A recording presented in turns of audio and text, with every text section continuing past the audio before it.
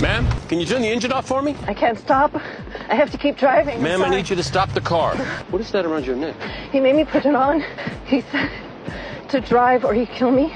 Is that a bomb? I have to go. I'm sorry. I don't want to die. I have to go.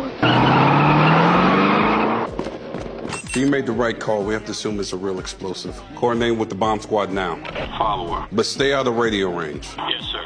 If the bomb has a remote trigger, our radio signal could set it off. Air support's on its way. Yes, sir. Maybe we can get a court order for all the cell carriers, get phone numbers attached to her home address. It's already in process. There's an empty lot near Nolan's location. Perfect. I'll send backup to you now. So Harper Lopez Nolan says the driver's under duress. says she was told to keep driving or the bomb would detonate. Did he give her a destination?